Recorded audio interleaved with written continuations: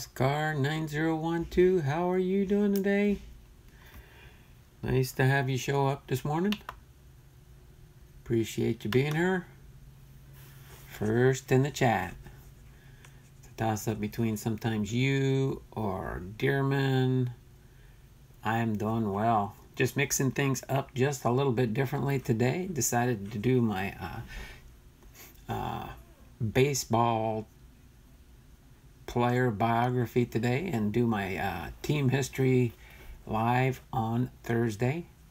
And I'll be mixing things up at the end of the week. I won't be doing a live on Saturday. I'm going to be out of town, but I will have a pre-recorded video that I'll put up that morning.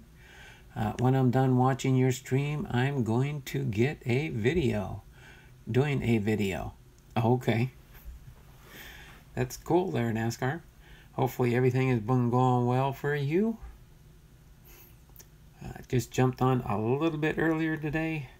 My wife is, we're having our pastor and his wife over for dinner tonight. So we're doing a little bit things differently today. My wife got an extra day off this week. A little bit slow where she works at the Navy Hotel. So we are going to get into our content at hand maybe a few minutes early. See if we can get one or two more other people hop in on the stream. I do see at least I do have 5 thumbs up already. That's pretty good with only 3 people in the stream. But I know sometimes people will just give me my thumbs up and hop on board. Some people might be ready for my, because my schedule does say 10:30 a.m. each day. So then after we go over the biography for one of the Hall of Famers this year, Larry Walker, and go through some of his cards I got highlighted here. I don't have a whole lot of cards for Larry Walker, but I'll highlight through some of the cards I got here. We'll open up this box of Topps Heritage 2020 baseball trading cards, and then when I was picking these up at my local Walmart and stuff, they had some of these on clearance. Actually, this was the only one of the Stars and Stripes that was on clearance. So I got that at half price, which I thought, well, okay, sure, I'll buy that. Not a super fan of USA baseball, but I do like the styles and the way they look. It's like a Stars and Stripes type series. Doesn't have a whole lot of cards in there. It's about half of a normal blaster box. It has 35 cards, but you can find 2 autographs or memorabilia cards per box on average. So I figured we'd open that up as some bonus content here today. All right. So I'm doing fine, just like I said a little bit ago. You said, hey, Donald, good. And you? I said, I'm fine, and I'm still fine. 3 minutes later. But hopefully you are doing well, NASCAR. You're the only one here chatting with me, but that's fine. We are early, and I'll probably get into the history in just about a minute or two here. That's why I wanted to hop on a little bit early today. We got some other things to get ready for our dinner this afternoon, but nothing great and pressing. I was working on sorting some cards here before I came on to the live.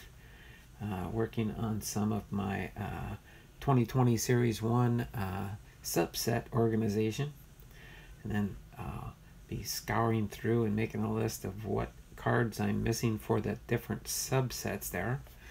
As soon as they come out with Series 2 and stuff, they'll have the complete sets, and then I'll order my complete set of Topps 2020 that I usually get each year. I'll get that in or go to my local Target. They usually get them in there and buy one there. So do you know what I built on my Minecraft world 2 days of yesterday? I don't have any clue there, NASCAR. I'm not really a big Minecraft type person or a gamer per se. I'll play some of the different word games like Words with Friends and different things like that. But I'm not much of a gamer per se. But there are a few people in our church, the youth, I'll call them, that do Minecraft. But that's cool. All right. So other than that, I'm gonna probably give it 2 more minutes. At 10:22, I'll get into the biography for Larry Walker. I think while we're waiting and stuff, I'll just highlight and go through some of the cards I do have for Larry Walker here. Of course, Larry Walker played for, I tried to look to see if I could find any, at the end of his career, he played for the St. Louis Cardinals, but he primarily played for the Montreal Expos, when they were the Montreal Expos, before they became the Nationals, and then he played for the Colorado Rockies, and I could not find any St. Louis Cardinals baseball cards of his yet, but I'm sure I'll be able to find some down the road to add into my Hall of Fame collection. But we do have a Score Gold Rush, okay, Larry Walker with the Montreal Expos. Here we go when he got his Topps All-Star Gold Cup card with the Montreal Expos, okay, for Topps 40 years of baseball. All right, then we've got here 1990 Upper Deck Rookie Threats, okay, and then we've got his 1990 Fleer and his 1990 Classic card. We'll just kind of go through some. Kevin's Card Collecting and More is in the house. How you doing there, Kevin? Second in the chat today. I'm just going through some of our player biography cards today. And then you can see here where this is, I thought this was kind of a cool looking card. It almost looks like a set of spectacles. And it's oddly enough, it's a, I think it's a 2000 Topps HD. It's kind of a little bit of a thick card, not super thick, but thicker than your normal card. But I thought it was kind of sharp looking there because it's Topps HD 2020. You would almost think, oh, did that come out of a 2020 Topps? Nope, that would be an interesting one, but it's just highlighting his 20 home runs and 20 stolen bases that he had in 1990. So I guess that's what that card is all about there. And then we've got this one here, the Omega Larry Walker with the Colorado Rockies. Then we've got this one here is Upper Deck 40-man Power Chart Larry Walker. And then here is another Montreal Expo card, Top Glove. Looks like this was a 1993 Fleer Ultra. Okay. Then I'll go over these other few cards here. This is I believe this was a 1996 Fleer Ultra. This is a die cut Larry Walker outfielder for the Rockies. I'm trying to think what year this one was. I don't know. Not going to spend a lot of time. Can't find it right at the moment. And there's another Upper Deck Big Shots Larry Walker. Stadium Beam Team with the Colorado Rockies. And then Fleer Traditions Golden Memories with Larry Walker. Some of these nice little older style shiny cards. I believe this one was, 1998. 1998 card. Yeah, it looks like an old Viewmaster toy, exactly. One of these days I should highlight, I've got an old, this is even goes back farther than the Viewmaster there, Kevin. It's a little device called a Story Viewer. It's a Story Viewer. It was their first, kind of like the Viewmasters, but it was kind of like the early days from when I was a wee little kid. And it kind of, when you put the two slides together, it makes it look almost three-dimensional for back in the day, back in the 50s and 60s. So I know I'm dating myself there, but I couldn't resist that one. So we do have 25 here, and I'm going to go ahead and get into our biography for Larry Walker. Okay, so we'll just leave everything set up the way it is right now, and then when we are done, I'll probably start off, I'll do the smaller box first, the USA Baseball 2019 Stars and Stripes Panini product, and then I'll open up a newer product, the new Topps Heritage 2020 Baseball Trading Card Set. I got both these at my local Walmart. They were on discount. I went to Target yesterday, and they did have some hanger packs. My wife was going to get a haircut, and then we had to end up coming back home because she had to make an appointment and go back at 2 o'clock yesterday afternoon. So that's what took place yesterday on my day off, but it was a nice, relaxing day off. I did get some sorting done and different things like that. But without further ado, let's go into the biography for Larry Walker. Okay, so Larry Kenneth Robert Walker was born December 1st, 1966. He is a Canadian former professional baseball right fielder in Major League Baseball. During his 17 career, he played with the Montreal Expos, the Colorado Rockies, and the St. Louis Cardinals. In 1997, he became the only player in Major League history to register both a .700 slugging percentage and 30 stolen bases in the same season, on his way to winning the National League Most Valuable Player Award. The first player in more than 60 years to record a batting average of .360 in 3 consecutive seasons from 1997 through 1999. Walker also won 3 National League batting championships. He was inducted into Canada's Sports Hall of Fame in 2007 and the Canadian Baseball Hall of Fame in the class of 2009, and was named the 13th greatest sporting figure from Canada by Sports Illustrated in 1999. And this year in 2020, he was elected to the Baseball Hall of Fame. All right, Stevens Cards is in the house. How you doing there, Stevens Cards? Gonna sort while I listen. I do the same thing there, Stevens Cards. I do the same thing. I like sorting while I'm listening and watching other people's streams when they do it.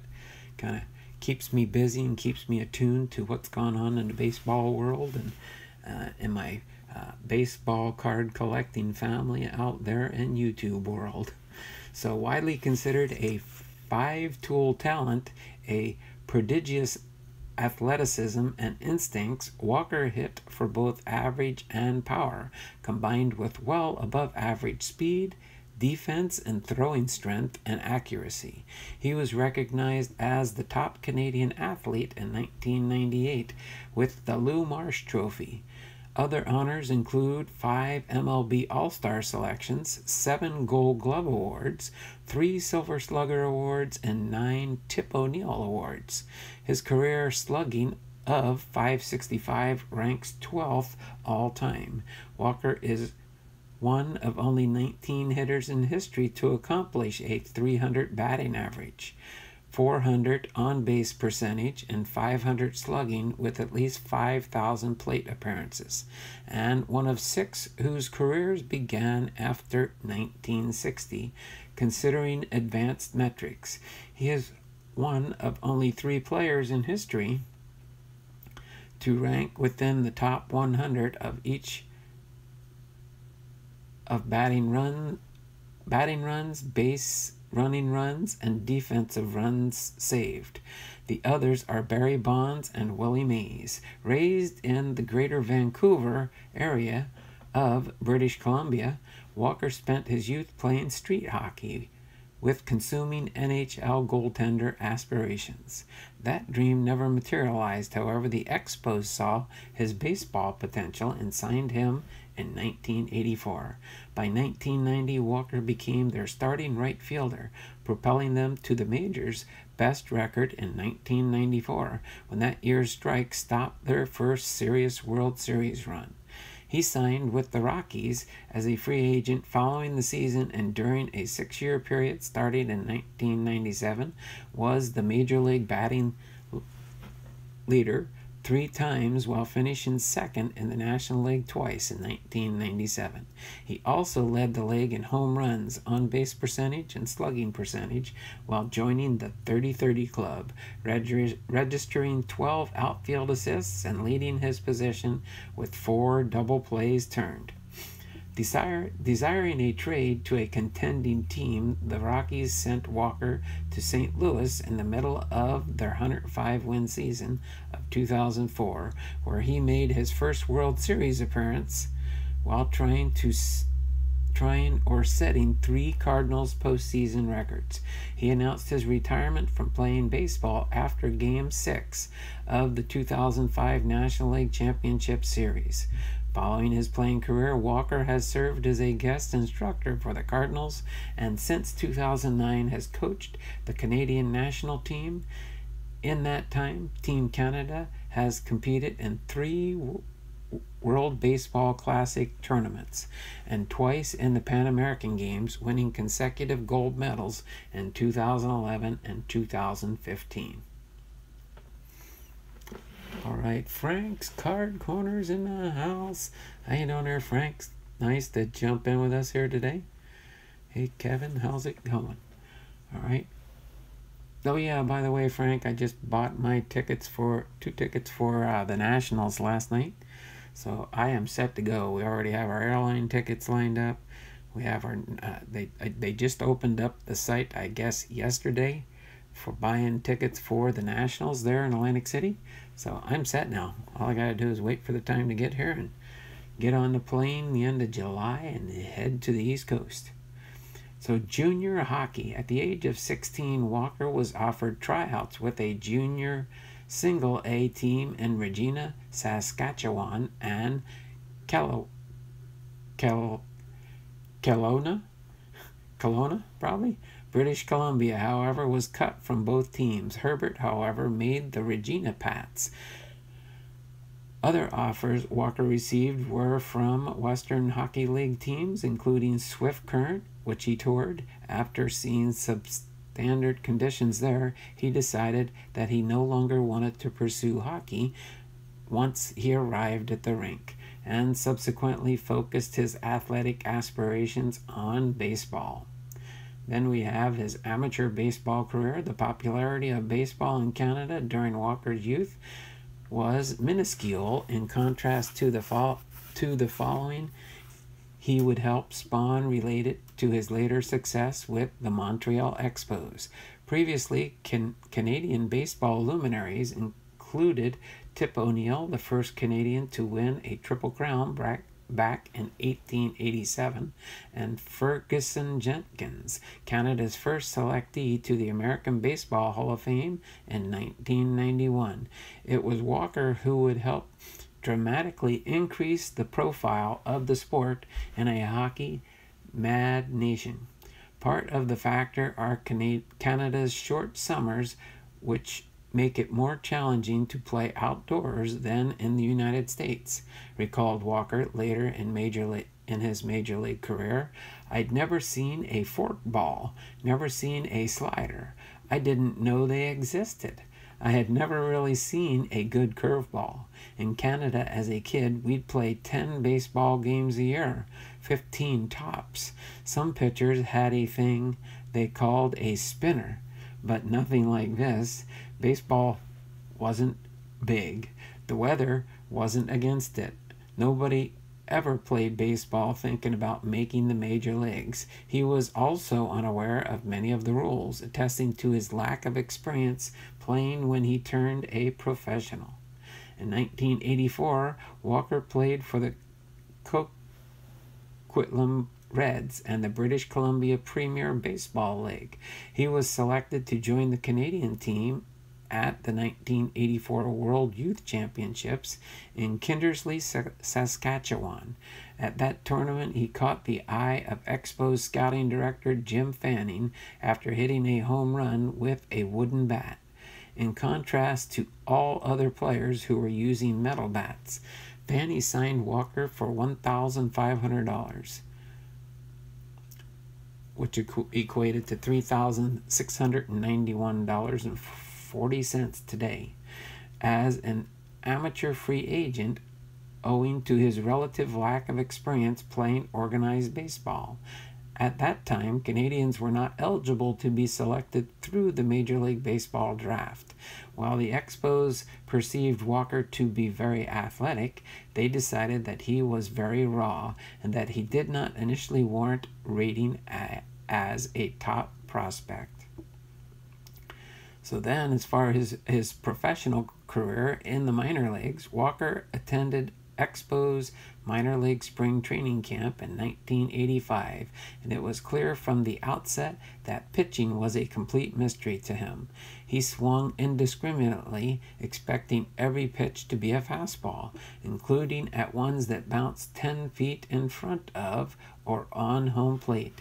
When the camp ended, there was still about 1.5 months remaining until the start of the season, so he returned home seeking additional preparation. He joined a fast-pitch softball team sponsored by a bowling alley, and brought little relief. The Expos assigned Walker to the Utica Blue Sox of the New York Penn League, a Class A short season league, for his first season of professional baseball. He played third base and first base. Although he could hit fastballs well, he continued to have difficulties with the strike zone, judgment, and more sophisticated pitches.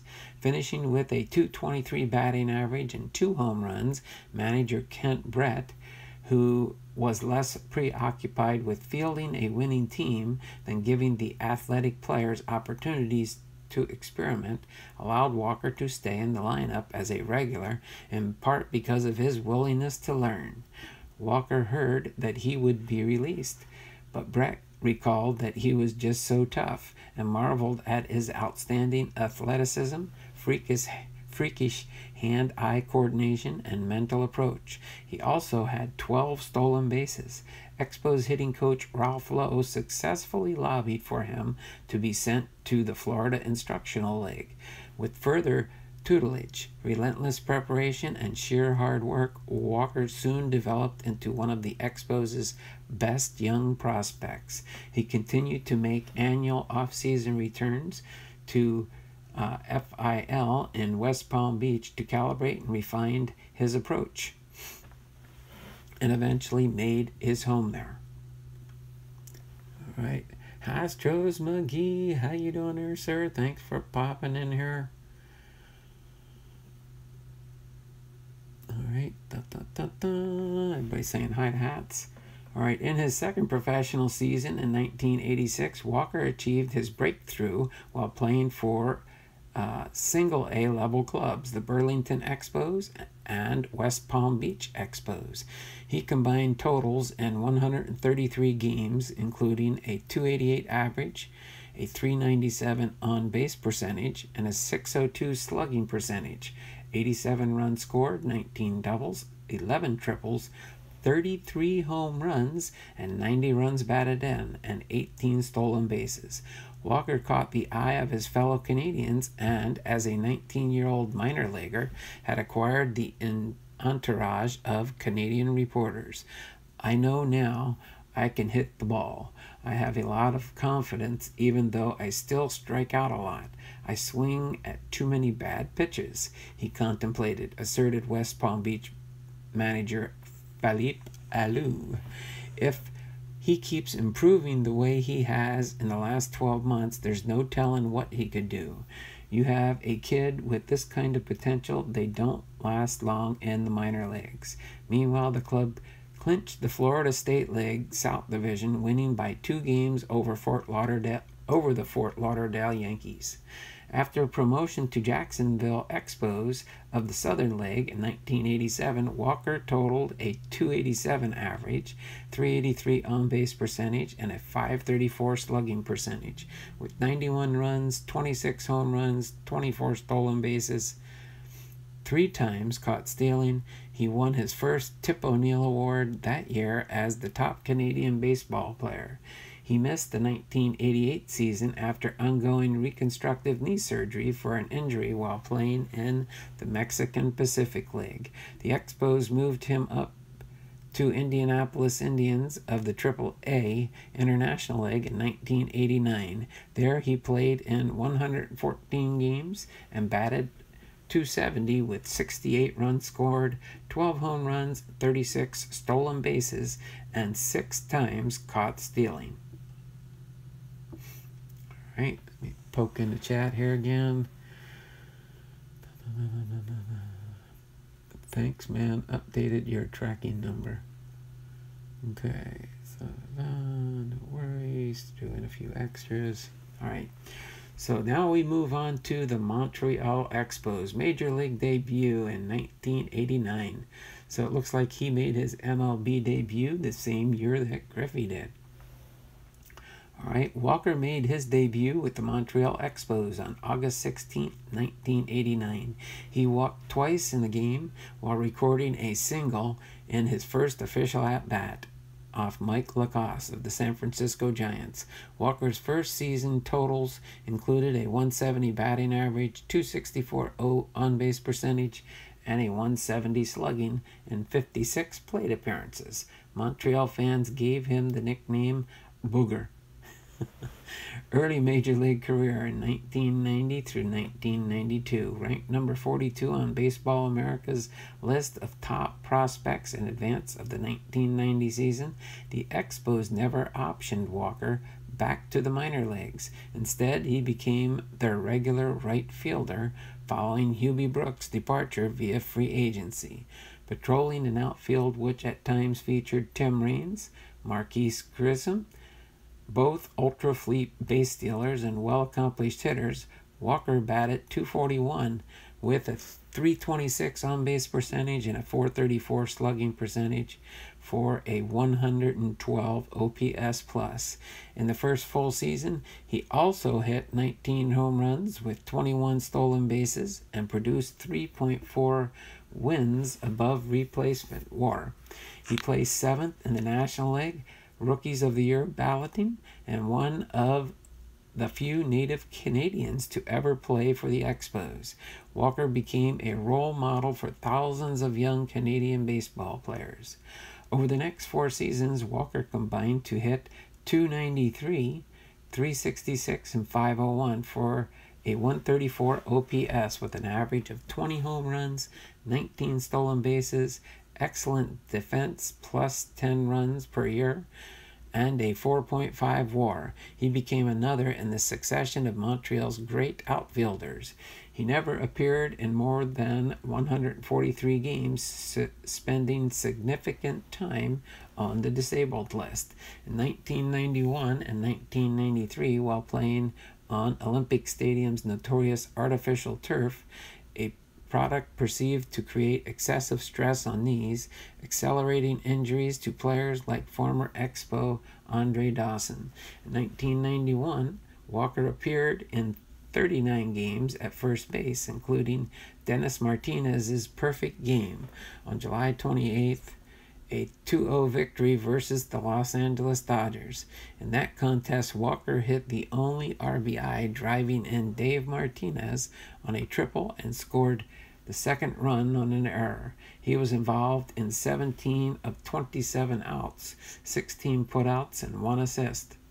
Approximately 1 quarter through the 1992 season, the Expos made Alou manager at the major league level, touching off a period of heightened success that lasted the rest of Walker's time in Montreal. In the July 4th contest versus the San Diego Padres, he fielded a ground ball to right field and threw out speedy shortstop Tony Fernandez at first base. Walker was named to his first All-Star game, debuting as a pinch hitter in the 4th inning for Greg Maddux and producing a single. Walker was also selected in his first home run derby, hitting 4 home runs. For the 1992 season, Walker batted .301, .353, .506, and rated 10 runs above average while fielding, with 16 outfield assists for a total value of 5.4 on his WAR. He won his first both of a Gold Glove and Silver Slugger award, and became the first and only Canadian to win the Expos Player of the Year award.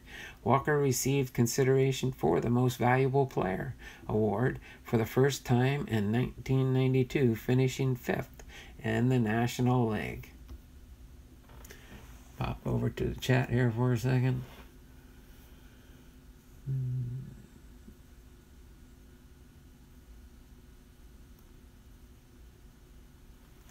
Okay, so now we move on to the 1993 and 1994 seasons. In the 1993 Expos reached a rare watermark, winning 94 games. A core of immense young talent propelled the club, including Grisham and a rising Moises Alou, son of manager Felipe. Complementing Walker in the outfield, Ken Hill and Jeff Facero in the starting rotation, and John Wetland and Mel Rojas anchoring the bullpen. An impossible finish to the regular season, including a record of 30-9, catapulted Montreal to a second-place standing with a 94-68 record, thus nearly matching the club record of 95 wins set in 1979. Now the delight of the Montreal fans who had watched the team struggle through decades of futility, excitement in Canada began to crescendo over the prospect of the first ever All-Canadian World Series. As the Toronto Blue Jays were defending champions in 1993 and repeated that in October, Walker batted .265 with 22 home runs and 86 RBIs, setting then a career highs of 80 walks, 20 intentional walks, 29 stolen bases, and a .371 OBP. He won his second Gold Glove award. Before the start of the 1994 season, the Expos, seeking to replace departed ace Dennis Martinez in the starting rotation, acquired a young reliever in Pedro Martinez, who the Los Angeles Dodgers had cast doubt over his potential as a starter and pitched him out of the bullpen.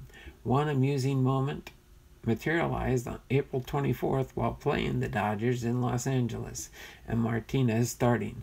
With one out in the third inning, Walker caught a Mike Piazza fly ball and innocently handed it to a young fan, 6-year-old Sebastian Napier, thinking it was the third out of the inning. Then he quickly noticed that Jose Offerman, already on base, was running at full speed. Walker managed to retrieve the ball from Napier and held Offerman to third base. Embarrassed, Walker admitted that he told the little kid that maybe next time I'll give him a ball when there are 3 outs instead of 2. Everybody around him was laughing. Where Offerman was stationed made little difference, as Tim Wallace homered on the next pitch from Martinez for 2 runs. True to his word, when the Expos assumed the field in the bottom half of the 4th inning, Walker gave Napier a signed ball, inducing a standing ovation.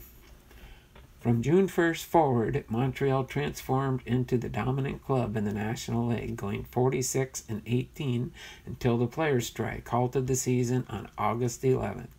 In turn, they produced the most successful season in franchise history in terms of winning percentage at .649, as they attained a major league best of 74-40 record. Walker was suspended 4 games starting June 24th for inciting a bench-clearing brawl by charging the mound in a game against Pittsburgh. He paced for new levels production in spite of a shoulder injury in late June that confined him to first base for the remainder of the season. He easily accelerated past his previous career highs set in 1992 with a .322 batting average, a .394 OBP, and a .587 slugging percentage, including an eminency of his first 100 RBI year. He finished with 86 RBIs, 150 OPS plus, and a league-leading 44 doubles. The latter two figures were also new career highs. He was 6th in the league in RBI, 7th in WAR, 4.7, offensive win percentage at 739, and OPS, and 8th in the batting and slugging percentage. He placed 11th in the National League MVP voting. Perhaps the most remarkable aspect of the Expos' transcendent season was that they did so with the second lowest payroll in baseball. However, as the team lost millions of dollars in revenue from 29 canceled home games in playoffs, General Manager Kevin Malone was given orders to drastically reduce payroll. The club dealt away their young stars, including declining to offer arbitration to Walker. As such, he was granted free agency. All right, pop in the chat again quick. Enjoyed 3 days off. I remember that game. Okay. All right, so now on to the Colorado Rockies. Walker signed a 4-year contract with the Colorado Rockies worth nearly $22.5 million, $37.8 million today, the largest agreement since the strike. The average annual value equated to more than $5.6 million, $9.4 million today, up from the $4,025,000 the Expos paid him the year prior. From Olympic Stadium to Coors Field, Walker transitioned into the most benevolent hitting environment since World War II. Nonetheless, even after mathematically adjusting for stadium and altitude advantages, the production during his Rocky years consistently rivaled other hitters whose accomplishments came in settings of great difficulty. So then we have the 1995 and 1996 seasons. In his Rockies debut and inaugural game of Coors Field on April 26th versus the New York Mets, Walker doubled 3 times, including one that tied the score with 2 outs in the 9th, resulting in an 11-9 extra innings win. On May 7th, 1995, he hit his 100th career home run versus Hideo Nomo of Los Angeles. Walker attained new career highs with 36 home runs and 101 RBIs, reaching both 30 home runs and 100 RBIs for the first time in his career.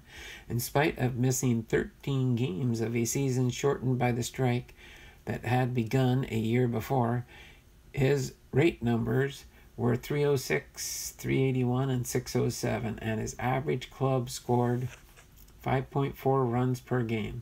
His OPS plus fell about 20% from the year before to 131, and Walker ranks 2nd in the National League in home runs, tied with Sammy Sosa, slugging extra base hits with 72, total bases 300, at-bats per home run 3.7, and hits by pitch 14, 3rd in OPS with 988, and 7th in runs scored with 96 and RBI.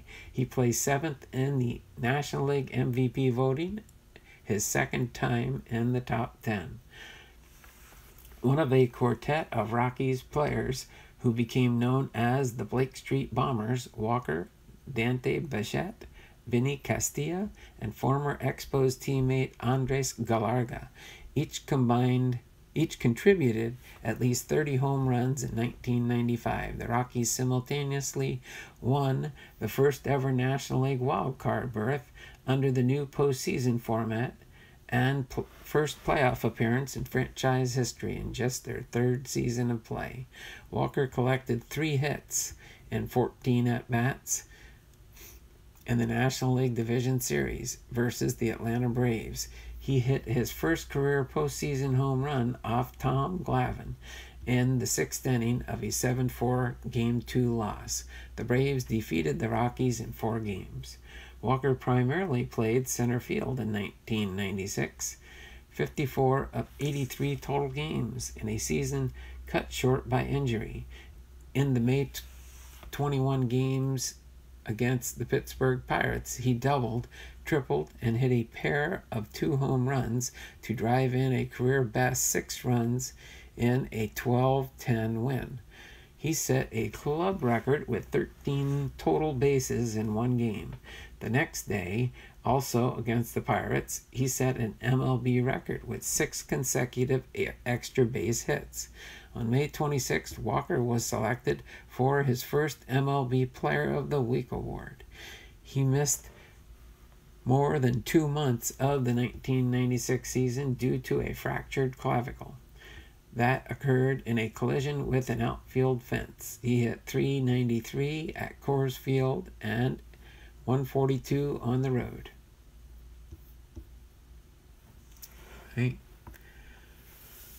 Right, nothing new in the chat there. Most Valuable Player Award in 1997. The Rockies commenced the 1997 season on the road, and thus Walker started a reversal of poor fortunes away from Coors.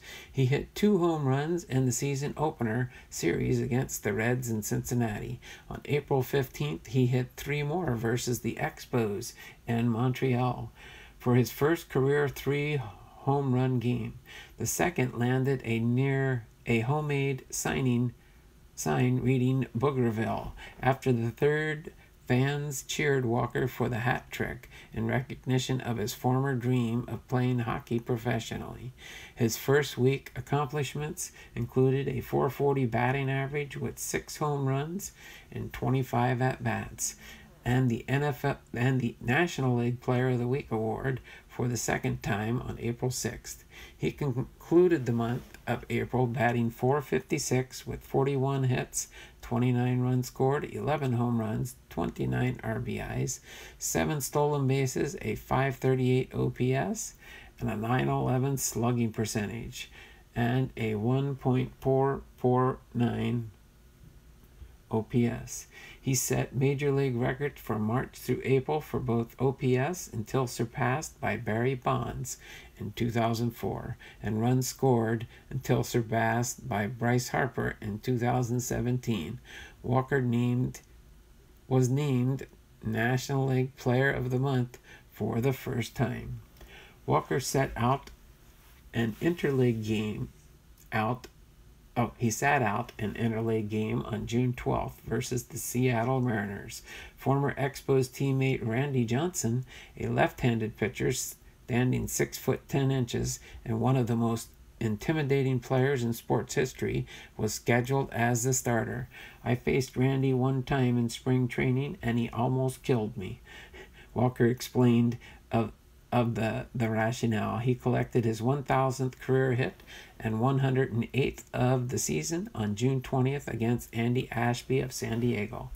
However, the decision to not bat against Johnson instigated a debacle as one of the indelible moments of Walker's career 1 month later in the 1997 All-Star Game. This time Walker faced Johnson, who theatrically threw over his head.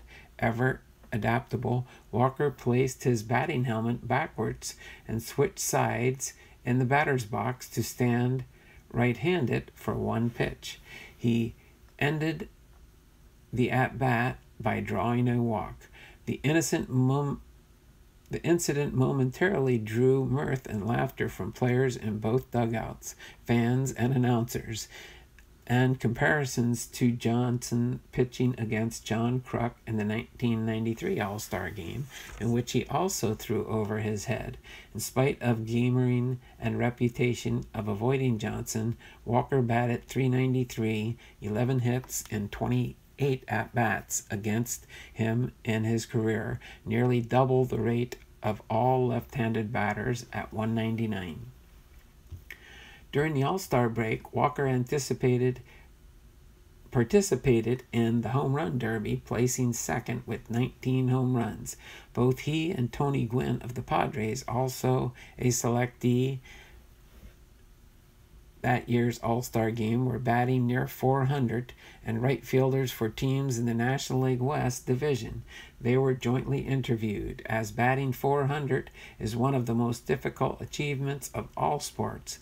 Asked just how challenging it is, Gwen, known to be a very studious hitter, elaborated with what he later termed a complete dissertation. Walker responded, "I don't know anything about that stuff. I just hit the ball."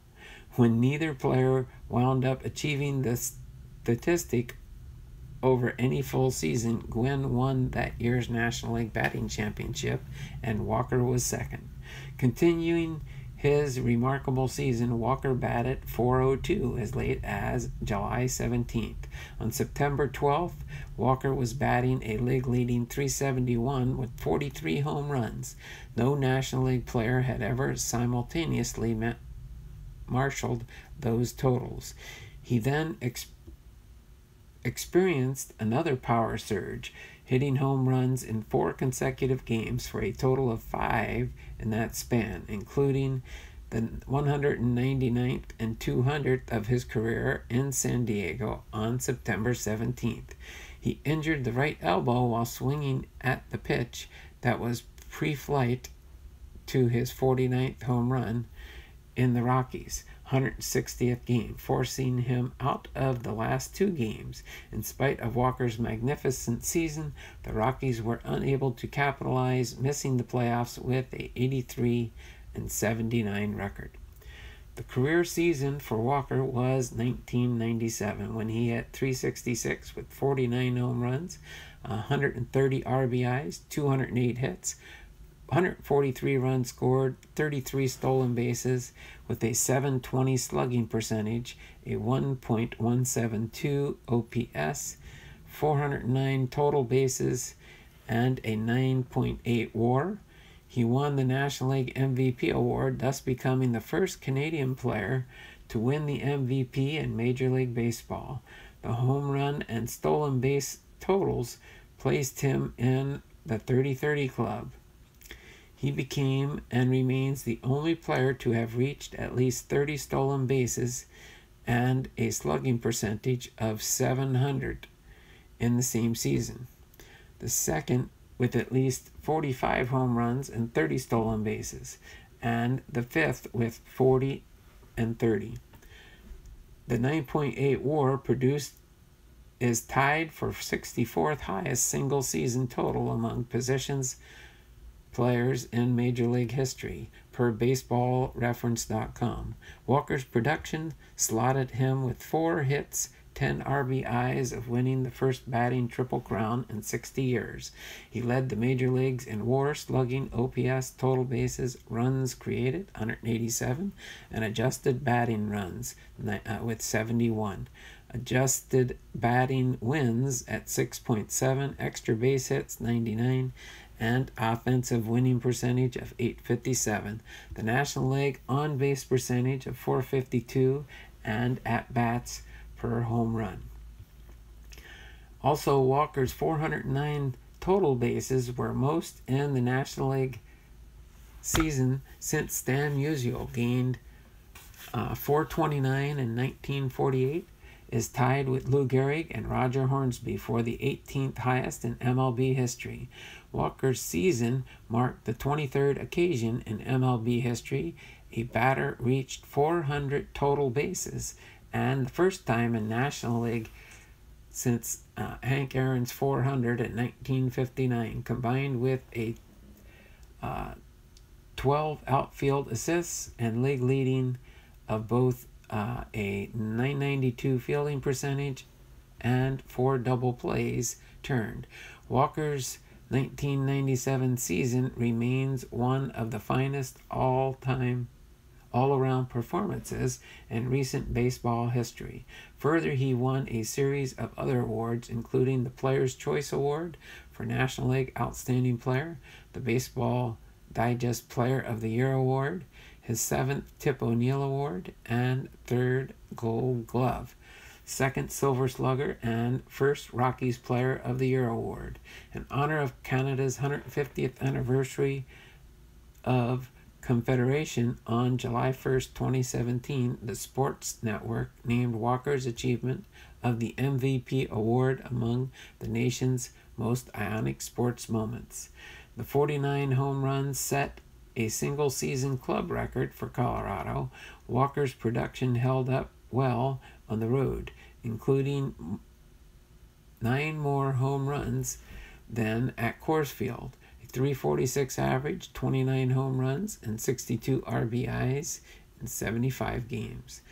Other single-season franchise records Walker set in 1997 were WAR, slugging percentage, OPS, runs scored, total bases, adjusted OPS plus, offensive win percentage, and at-bats per home run. Right. Anyone new? Paul D. Paul D's in the house. How you doing there, Paul? Nice to have you join us. We're got 4 people in the stream. That's fine. First batting title. Make sure you give me my thumbs up if you can, guys. Thumbs up, thumbs up, thumbs up in the stream. Or as some say, thummies up, thummies up. First batting title in 1998. Although he resisted the right elbow, or arrested the right elbow in the offseason, Walker aggravated the injury while playing golf the following January. The elbow soreness kept him at 1 home run through April of 1998 season. He produced a season high 20-game hitting streak from May 4th through May 25th, and the second longest in the National League, batting .342 in that span, which was actually worse than his average at season's end. In that streak, Walker hit a pinch hit grand slam on May 6th versus Jerry Spreldon of the Philadelphia Phillies. The Rockies placed Walker in the disabled list for 2 weeks in June due to the elbow soreness, and he managed to hit .331 through the first half of the season. Walker started the All-Star game for the second consecutive season, playing center field and batting 7th. He drew a walk and a scored run. Immediately following the All-Star break, Walker collected 6 hits in his first 32 at-bats, bringing his average to .314, its lowest since April 5th. During a 7-game homestand spanning from July 23rd through the 28th, he produced 15 hits and 27 at-bats, with 3 doubles, 2 triples, 4 home runs, and 9 RBIs, raising his average from .319 to .340. He surged from 10th to 2nd place for the batting crown. From August 19th to the end of the season, he hit .440, 78 for 177. He endured back spasms toward the end of the season, starting in 9 of the team's final 17 games. Walker produced a .402 second half batting average. After 1997, he never reached 500 at-bats again, as various injuries cut short each season. With a .363 batting average, he became the first Canadian-born player to win a Major League batting title in the 20th century.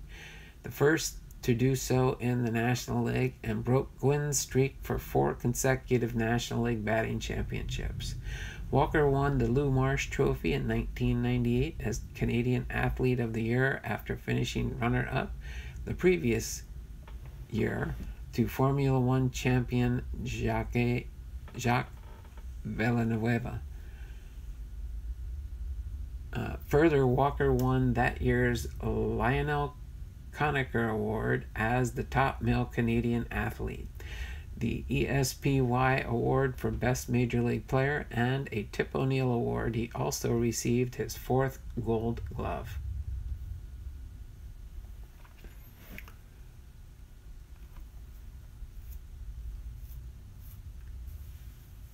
Oh, Dearman did. Dearman is in the house. There you go. I got a Walmart 2020-10 and got a Francisco Lindor bat card. That's cool there, Dearman. That's a nice card to get. All right, moving on now to the 1999 season. Plagued by injuries for the last several years of his career, Walker nevertheless continued to produce. He missed the first week of the 1999 season with a strained rib cage. On April 28th, he hit 3 home runs against the St. Louis Cardinals for his second career home run game while contributing 8 RBI, an 8 RBI game in a 9-7 win. Walker hit safely in 21 consecutive games from April 25th to May 19, making that the second occasion since 1987 reigning batting champion had achieved a hit streak of at least 20 games. On May 19th, Walker collected 4 hits versus the Cincinnati Reds to raise his season average to .431, but the Rockies were on the losing end of a 24-12 final, tied for the 4th highest run-scoring output in MLB history. 36 runs.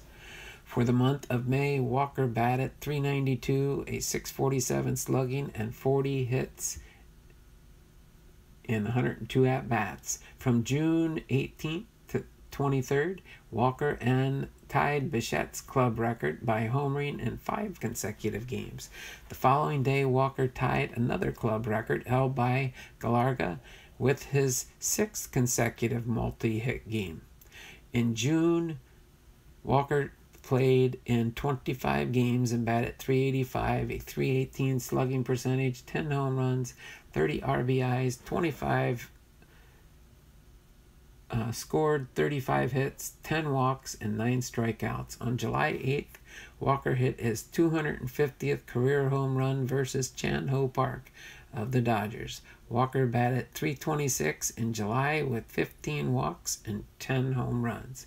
Carrying a .382 first half average, Walker batted .390, 189 hits, and 484 at-bats from the 1998 All-Star break to the same point in 1999, the equivalent of a full season. He was named to his 3rd consecutive All-Star team, played at Fenway Park in Boston.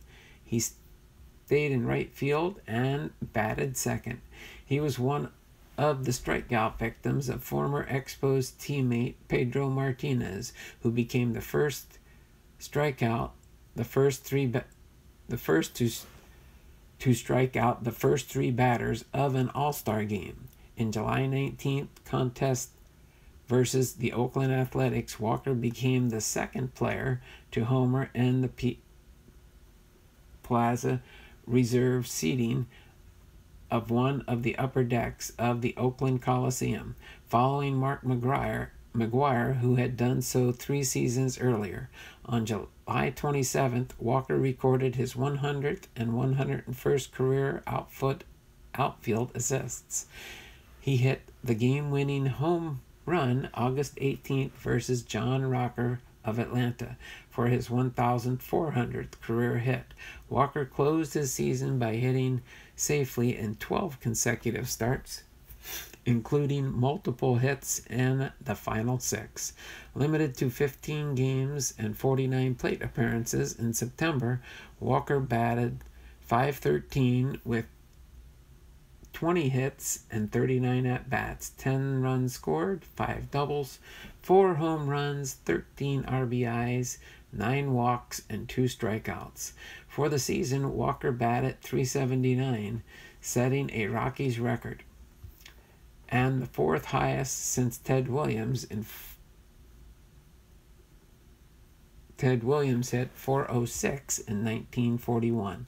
While leading the major leagues in batting for a second time, Walker also led the major leagues in offense with a offensive win percentage of .838, on-base percentage of .458, slugging percentage of .710, and an OPS of 1.168, sometimes referred to as the /stat Triple Crown. He became the 7th player to win the previous 60 years to lead the league in each of average, OBP, and slugging in the same season, and first since George Brett in 1980.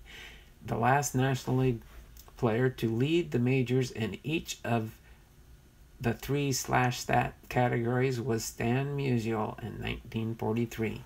Walker also hit 37 home runs, 115 RBIs in just 438 at-bats, stole 11 bases in 15 attempts, and registered 12 outfield assists. Per the Elias Sports Bureau, Walker's .461 average at Coors is the highest home batting average since ESB began tracking home road splits in 1974, and 43 points higher than any players in that span. In 66 games at Coors Field, Walker also hit a .531 OBP, .879 slugging, 26 home runs, 70 RBIs, 107 hits, 72 runs, 9 stolen bases, 31 walks, and 17 strikeouts in 273 plate appearances. On the road, he batted .286, .894 OPS, 11 home runs, and 35 strikeouts. He won his 5th Gold Glove and was selected as Rockies Player of the Year for the 2nd time. He placed 10th in the National League MVP balloting. Following the season, he underwent knee surgery. So Walker produced a 10.8 WAR combined in 1998-1999 while missing at least 30 games in both seasons. And from 1997 to 1999, he hit .314, .410, and .592 away from Coors Field. His aggregate batting average at .369 in that same time. He became the first player since Al Simmons from 1929 to 1931 to hit at least .360 in each of 3 consecutive seasons. Walker signed a 6-year, $75 million contract extension after the 1999 season. He was named as the 9th top male athlete of Canada's Athletes of the 20th Century list compiled in 1999, trailing only Fergie Jenkins, number 7, among baseball players. Sports Illustrated listed Walker as the 13th greatest sporting figure in Canadian history in 1999. So then we have the 2000 and 2001 seasons. While missing a major portion of 2000 with a stress fracture in the right elbow, Walker spent 2 stints in the National League. He recorded an outfielder's choice on April 16th versus St. Louis, leading to a forecast at second base. On April 19th versus the Arizona Diamondbacks, he collected his 1,448th career hit to pass Jeff Heath as the major's all-time hit leader for Canadian-born players. Walker completed his longest hitting streak of the season at 8 games from April 21st through May 1st. In that time, he batted .471, 16 for 34, with 3 home runs and 9 RBIs. On May 13th, the team received diagnostic results revealing he had a stress reaction irritation in his right elbow and placed him on the DL, which he missed 23 games. To that point, he was batting .347. Walker returned from the disabled list, notably weakened, batting .286 over his final 57 games of the season. He homered to drive in his 888th career run on July 1st versus the Oakland Athletics, passing Heath for the all-time leading among Canadian-born players. He also collected his 1,500th career hit in that game. On August 10th through the 17th road trip, he collected 5 outfield assists. On September 8th, he had surgery on the elbow after it was revealed to be troubled with soreness. Walker appeared in 87 games and batted .309 with 9 home runs and 51 RBIs. He led the club with 10 outfield assists, 8 from right field and 2 from left field. He ended the season as Canada's all-time leader in hits, doubles, home runs, RBIs, and runs scored in the major leagues. First baseman Todd Helton, Walker's teammate on the Rockies from 1998 until his trade to the Cardinals in 2004, won the MLB/Stat Triple Crown in 2000, making them the first teammates in history to accomplish the feat in consecutive years.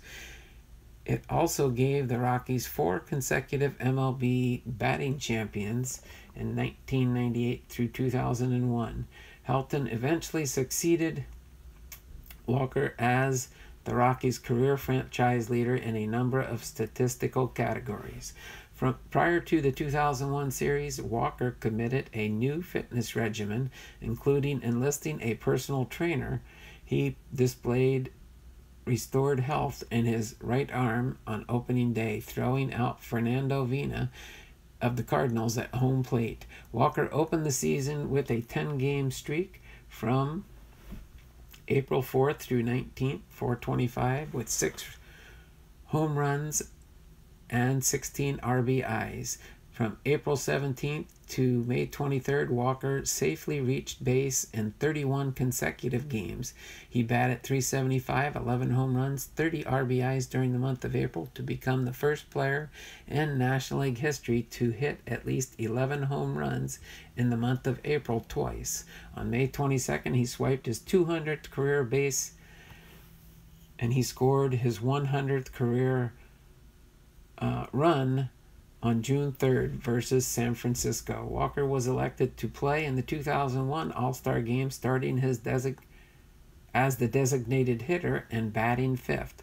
On August 5th, he hit his 300th career home run, coming against the Pittsburgh Pirates in a 5-4 loss. He hit his 204th home run for Colorado on August, passing Castilla for the franchise record. On September 5th, he took the lead for good and the batting title from former Expos teammate Moises Alou by scoring 5 runs on September 24th versus San Diego. Walker tied his career high and the Rockies franchise record.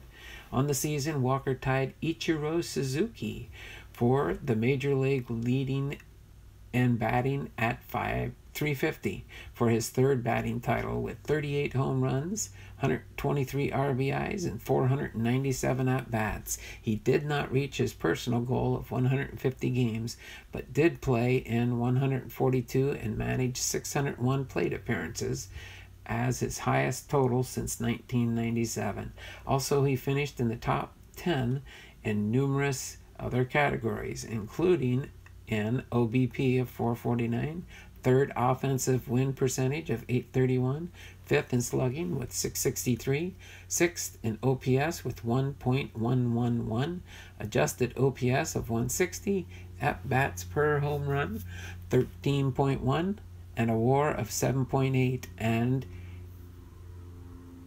9th in home runs. He led the majors with a 406 home batting average and in left-hander versus left-hander batting average of 378.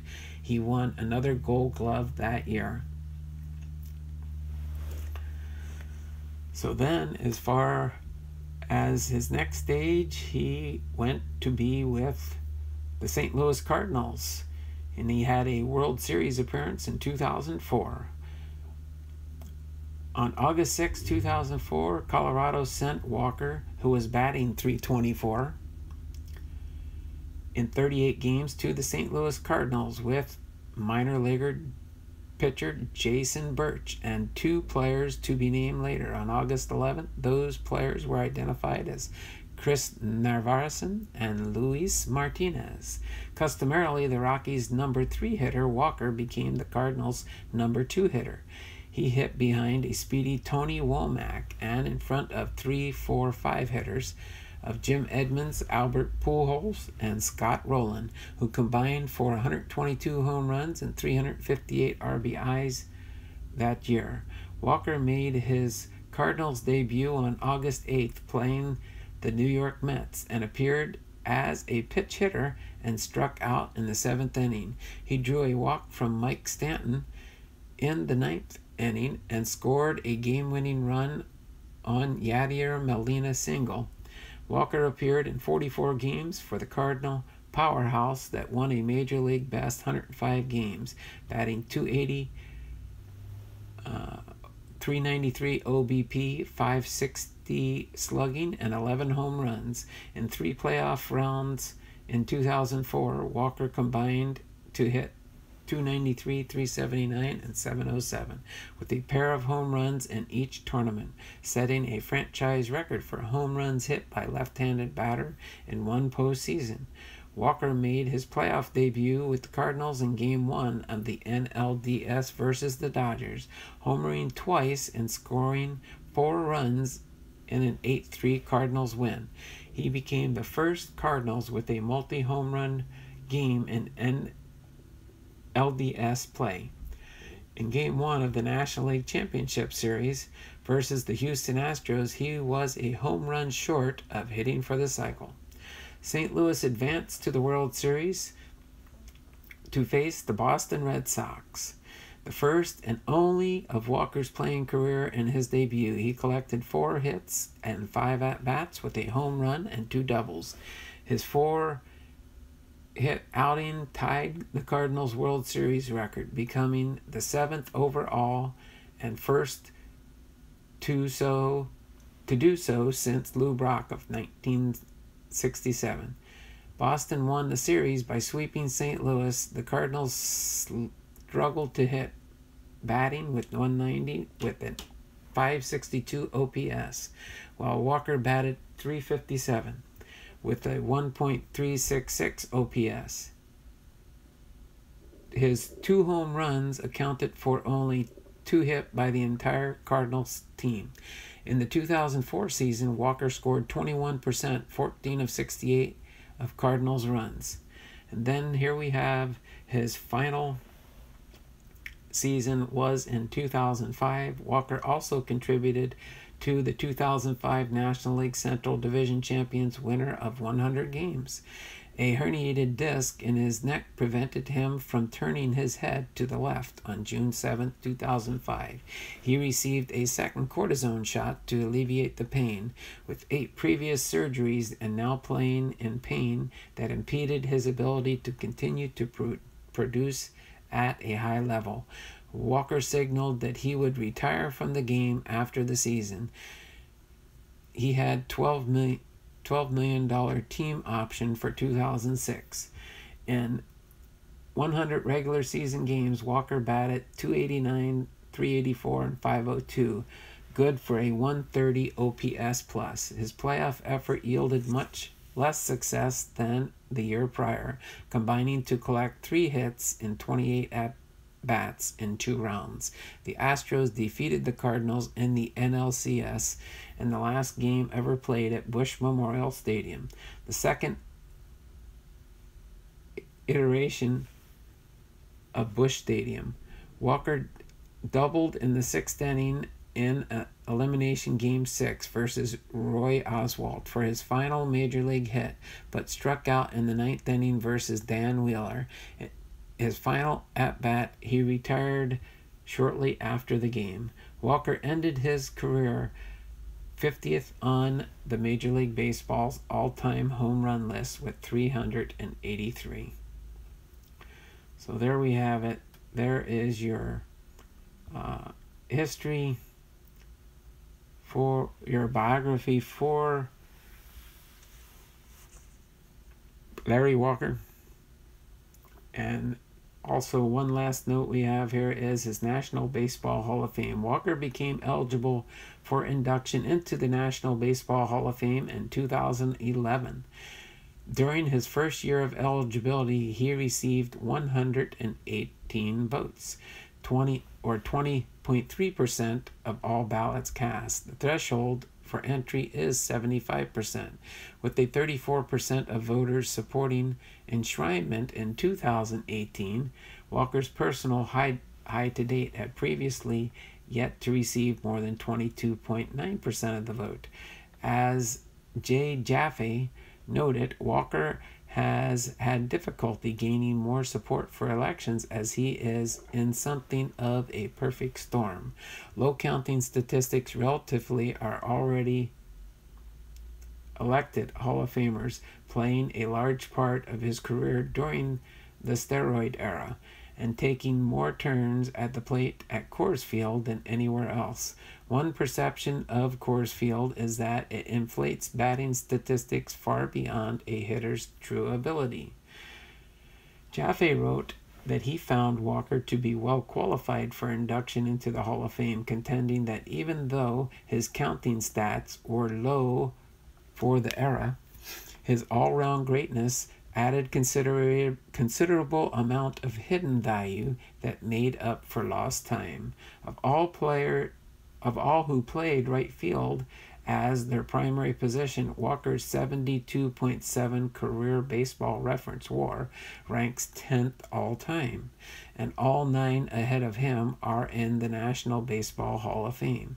A top-heavy list highlights 5 achievers over 100 WAR and another who accumulated at least 90. 3 of the most accomplished hitters in history are there: Ruth with a 163.1, Aaron with a 142.6, and Stan Musial with a 128.1.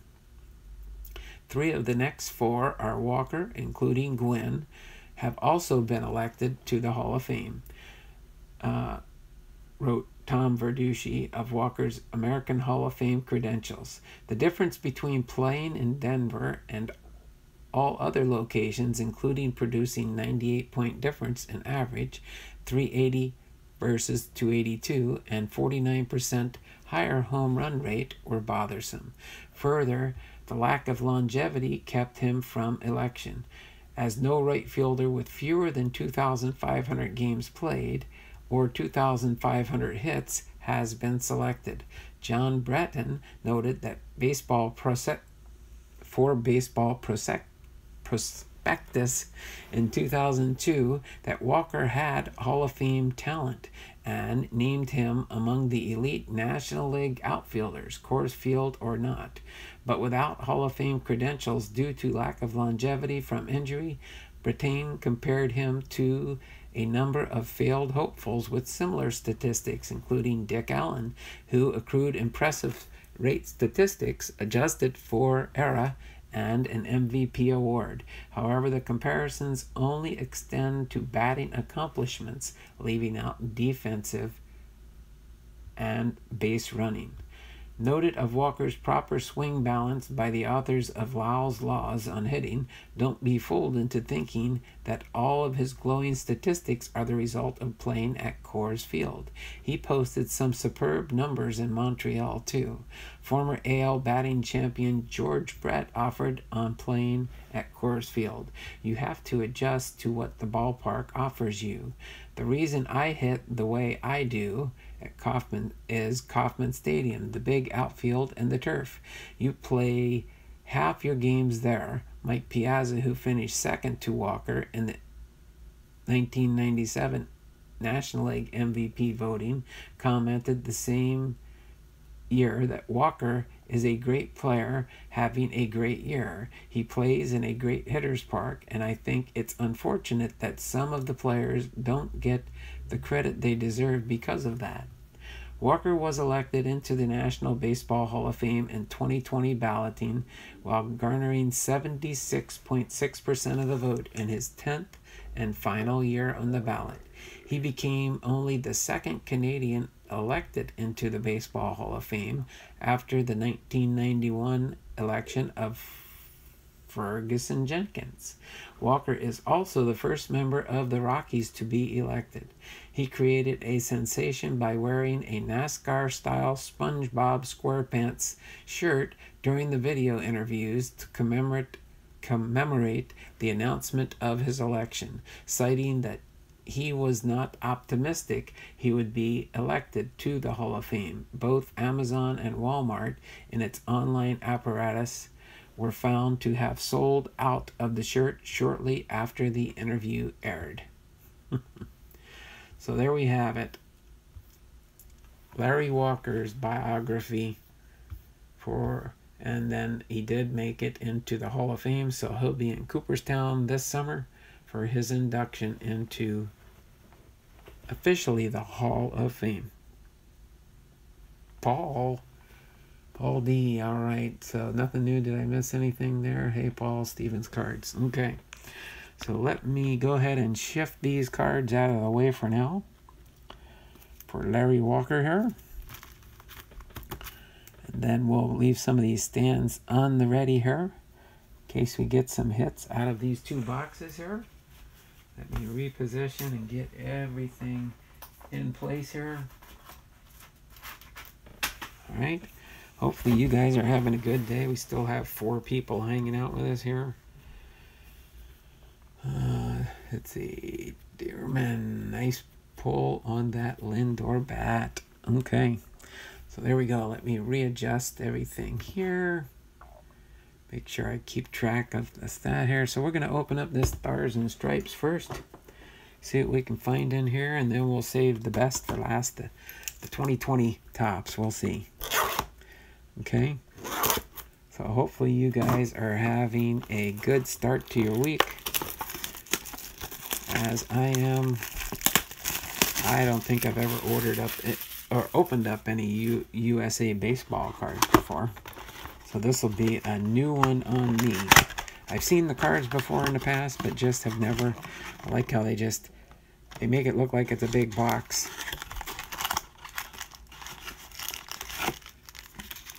And then you do get 5 cards per pack. And 6 packs. 5, 6, 7. 7 packs for 35 cards. So let's see if we can pull out some fire in this Stars and Stripes product here. Oh, that was my printer turning off. I was wondering what was beeping underneath here for me.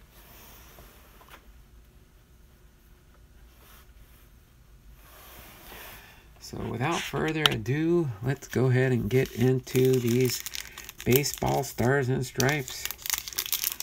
For those that aren't familiar with this one, like I wasn't, that's for sure. March of 2019.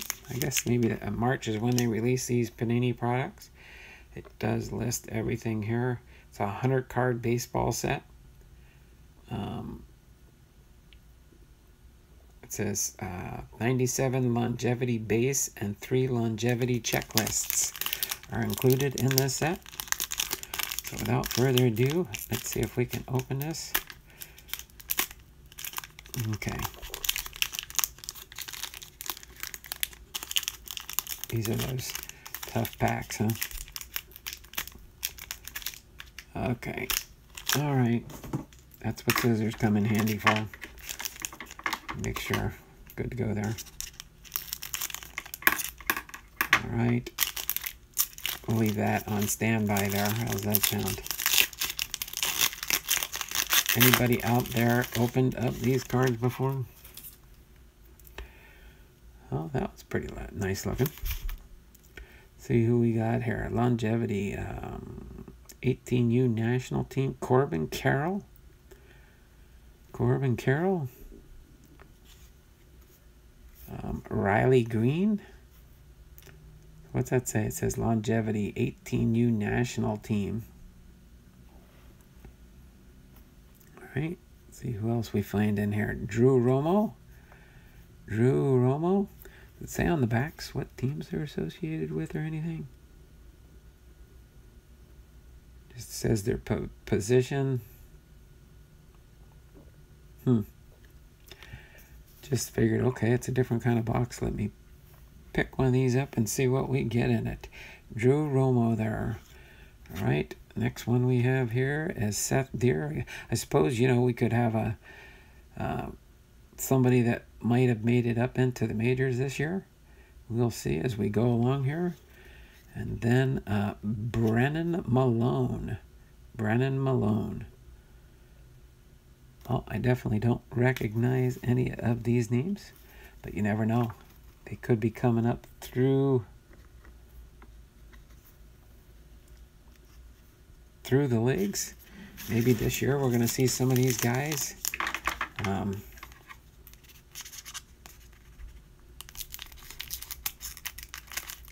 Instead of trying to fight with this pack the way it is, I'm going to just trim off the top there and pull these cards out. That way I don't bend any of the cards in case we get somebody good in here. You guys can let me know if you've heard of any of these players. Seth Beer. Let's see. Sold by weight, not volume. So Seth Beer, you said, is with the Diamondbacks, huh? Really? There we go. I'll put Seth Beer on front for you there, Kevin. So who do we got next here? We've got, looks like Dominic Fletcher. Dominic Fletcher. Charlie Somm. Charlie Somm looks like a catcher. Oh, there we go. 2019 checklist. USA Baseball. Oh, okay, they put the numbers on the back there. So what do we got? Team card. We got C.J. Abrams, Carroll, Cornello, Crow. Nice little information there. Let's see here. What do we got here? Dominic Fletcher. Justin Colon. All right. So that one there, we ended up getting one of the checklists. I'll just kind of place these here and don't know for sure if we're going to get a big hit or not. So is Corbin, or are they both on the Diamondbacks organization there, Kevin? Who'd you say? Corbin Corral?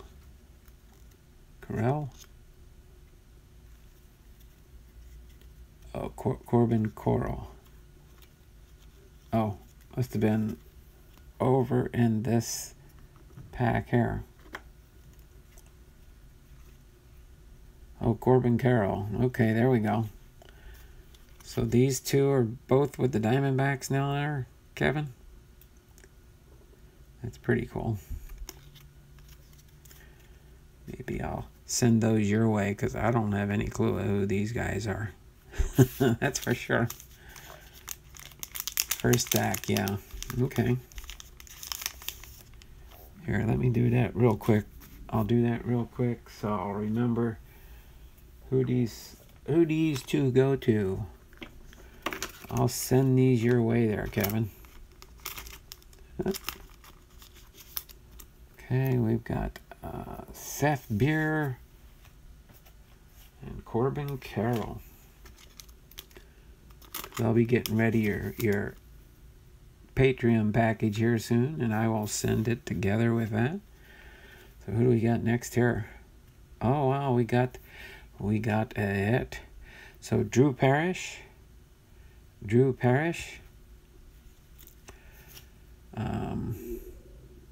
Then we've got Nico Horner.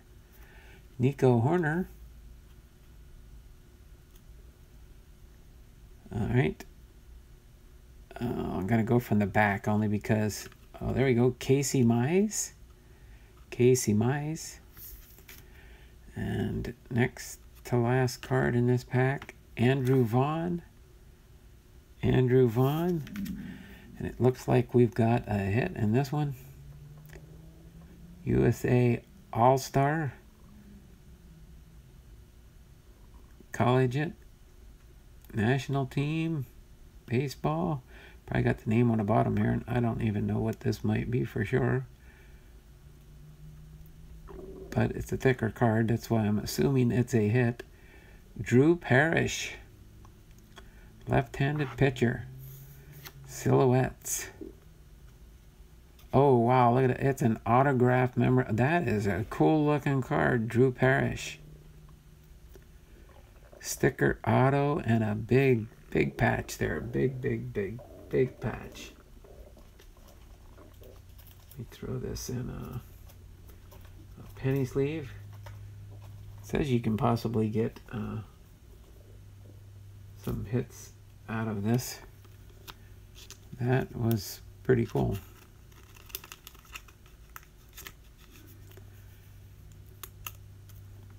That's number 24 out of 199. Kevin, say every card the rest of the way is a Diamondback.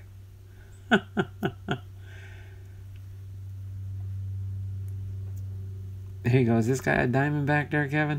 Drew Parrish? That's cute. All right. So we'll put these: Nico Horner, Andrew Vaughn, Casey Mize, and Drew Parrish. All right. So we'll set those here. Frank's car could laugh out loud. All right. So moving into the middle pack. So at least it says, you know, we can find 2 autographs or memorabilia cards. So we might still have a chance to get another autograph, but that was an awesome little hit there. Have to see if that guy's made it into the big times yet.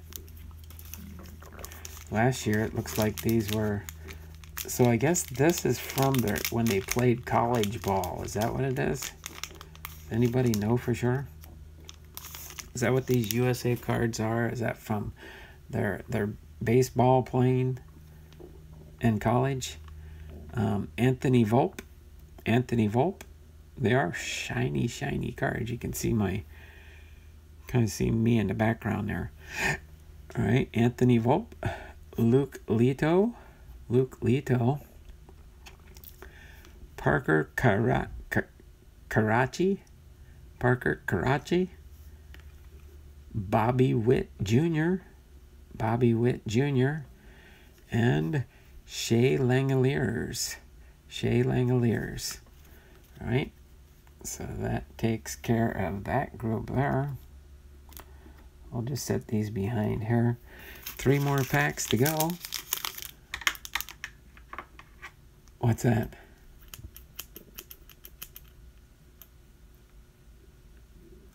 I'm just kidding. Oh, what are you kidding about now? Oh, Drew Parrish. Drew Parrish is with the Diamondbacks.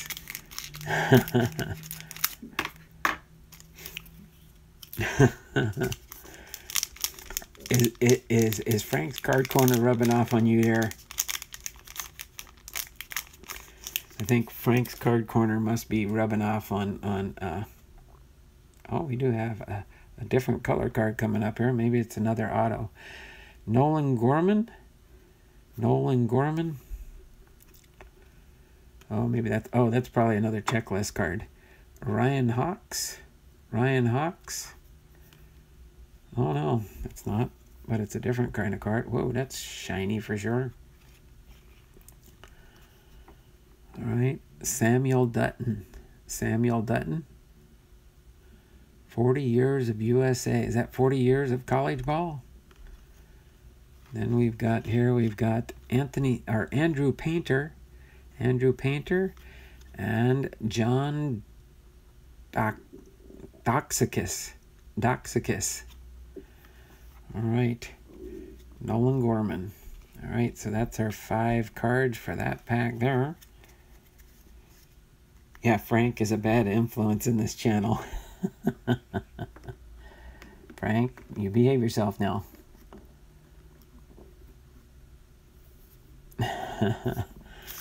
All right, let's see here. Next to the last pack, pack number 6 coming up here. All right. Oh no, we've got another hit. Coming up. Here, I'm going to do this like this. That way our hit will be on the very bottom now. You can see it's another thick card. Another thick card coming up. Okay. Bryce Turag. Dylan Cruz. And another Anthony Volpe. We had him in the last pack there. Anthony Volpe. And another Bobby Witt Jr. And our next and possibly last hit of the box is, let's see, what do we got here? Oh, this ain't the hit yet. So Bobby Witt and Josh Jung. And now for our hit. I think this is the back of the card, so I'll have to turn it around when we figure out who it is. Jared Kelly. Jared Kelly.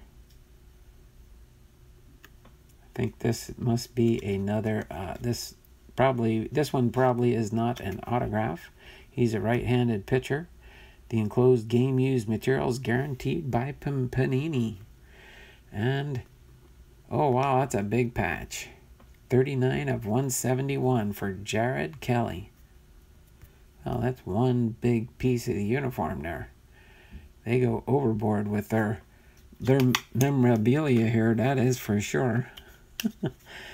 Big patches.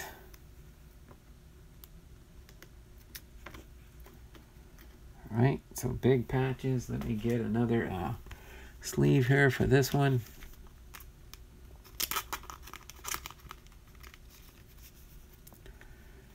Another big patch there. Wow. JJK. Jumbo. Is that J for jumbo patch, maybe? USAAS. Silhouettes. Alright. So we've got one more pack to go. Feels like a normal pack. Not so much in it. And then we'll get into our Topps Heritage here. Alright. So without further ado, yep, looks like a normal final pack here. Alright, so we did get our 2 hits. It says, find 2 autographs or memorabilia cards. Well, we got 2 memorabilias and an autograph, but that was a double. Cool there. So Zach Ness, Travis Swaggerty.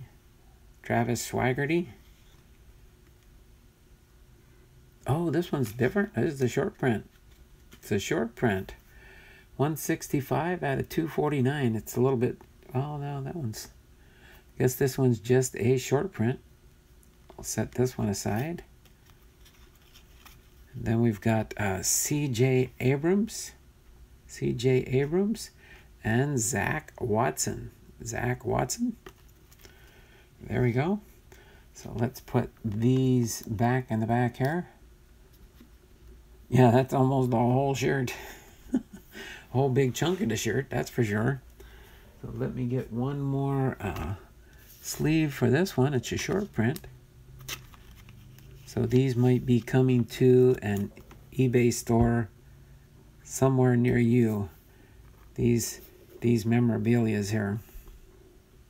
That's pretty cool. Yeah, this one's different. It's like red. Definitely a red type subset or something. Turang enjoyed a spectacular run with USA Baseball 2017. He joined the program for the WBSC World Cup in Canada and batted .353, hitting safely in all 9 games, while adding a pair of stolen bases to help him win the gold. Alright, so there we have it. Put these right here. We've got, I guess you could say that's 3 hits in the box. That's not too bad. 35 cards. We've got a few that'll be heading toward Kevin. Alright, Kevin, I'm going to throw these in your stack real quick here. Corbin Carroll and Seth Beer. Alright, you say they're with the Colorado Rockies now, so I'm going to send these 2 your way. Alright, so I'm going to slide those over into your holdout here. Being a Patreon member and stuff, those will be some bonus cards coming your way. So Bryce Turang, Drew Parrish, and Jared Kelly. Jared Kelly seems to ring a bell for me, but nonetheless, not too bad. Okay, I think overall they're really sharp looking cards. I do like the USA Baseball look on them. But I'm going to set these off to the side here.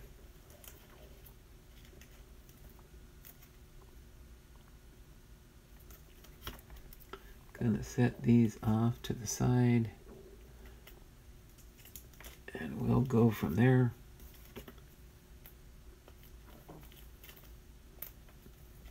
All right. And I'm going to put these off to the side also, till I can figure out where I should put these or what I should do with them. All right. Okay, let me set these in the box over here out of the way.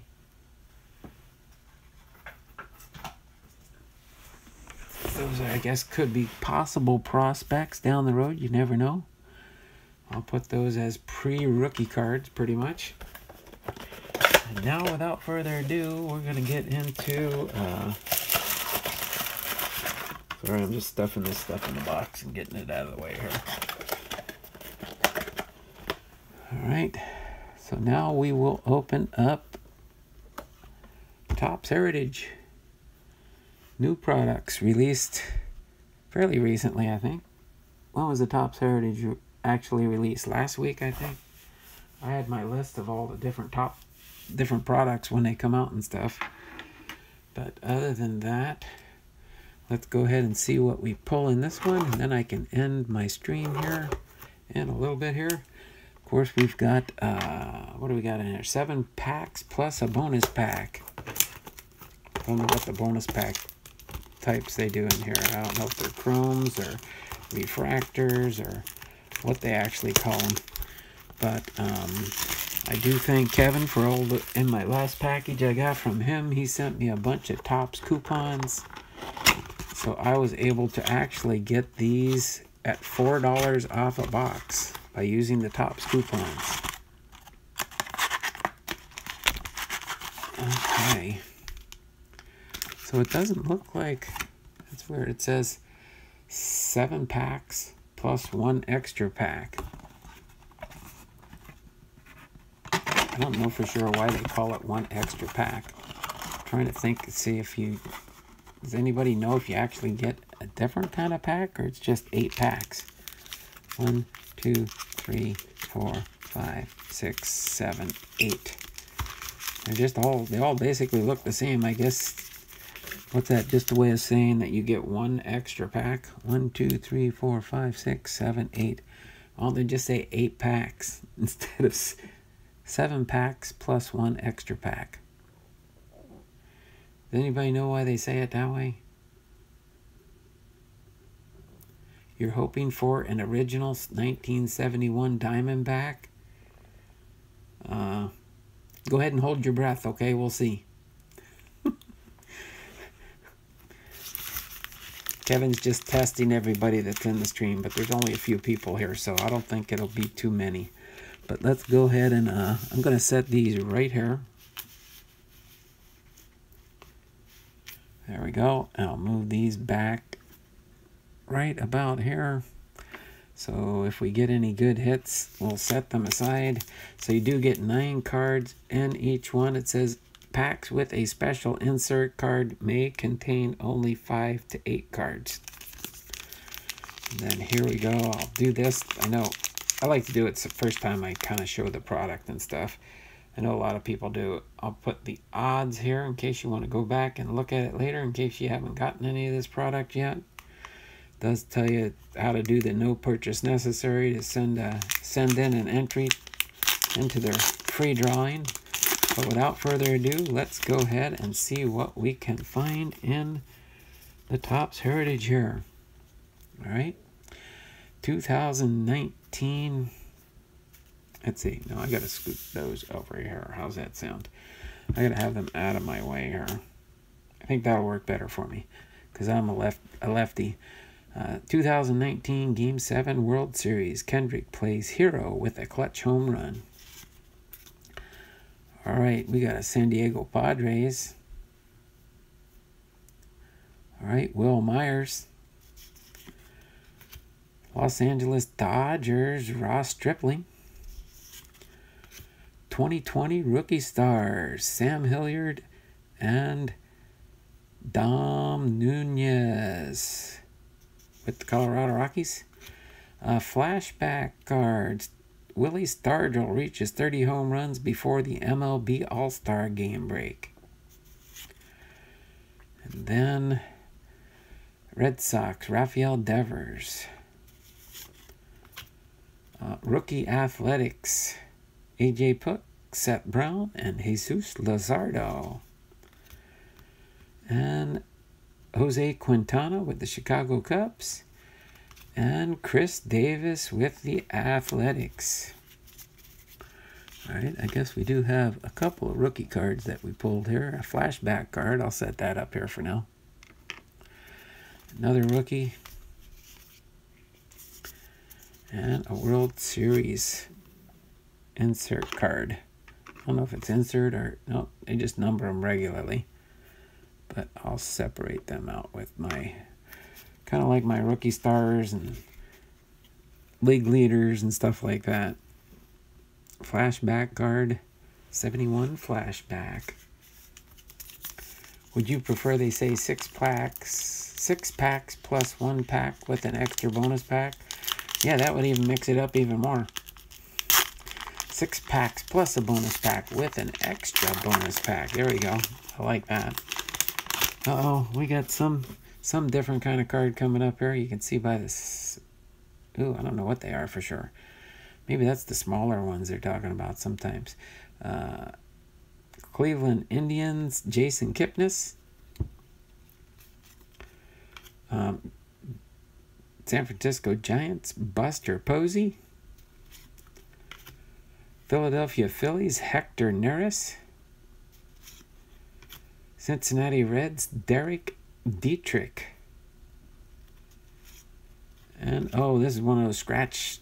Oh, okay, that's what the insert was. But that's not a cool... That's a cool one to get, though. Vladimir Guerrero scratch-off card. Let me kind of show you what those are in case you've never seen these before. There's a little game you can play with a friend or something like that. See if you score any runs and stuff. I like to just leave them open. But, of course, where the fold is always... I mean, you can't really see anything there. But you kind of just take this, you scratch, see the back of the card for instructions, and it tells you how to play the game. It says each player should have his own scratch-off card. So in other words, you need at least 2 of these to play with somebody, basically. You rub an edge of coin over any black space. When 3 outs are scratched off, the next player gets their turn. Rules are the same as baseball. Play 9 full innings, if possible. So it just depends on if you have enough spaces here to play a full 9 innings. You got 1, 2, 3, 4, 5, 6, 7, 8, 9, 10, 11.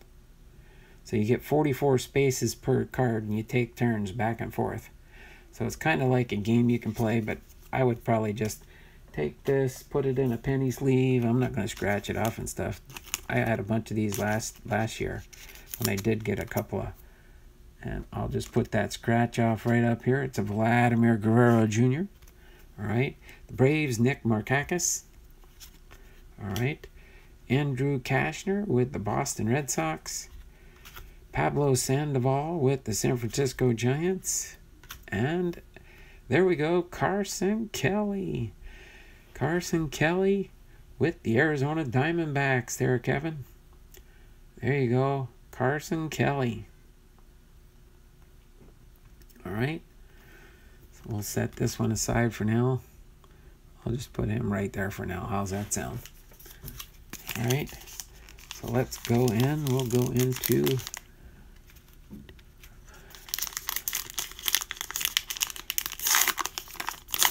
our next pack here. Hoo-hoo. Hoo-hoo Kelly. Hoo-hoo Carson Kelly. Hoo-hoo Carson Kelly. All right, Ryan McMahon with the Colorado Rockies. Tyler Beede with the San Francisco Giants. All right, Tampa Bay Rays rookies, Brendan McKay and Mike Brousseau. St. Louis Cardinals, Tommy Edman. Julio Urias with the Los Angeles Dodgers.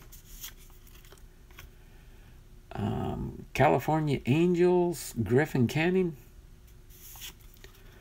Baltimore Orioles, Austin Hay.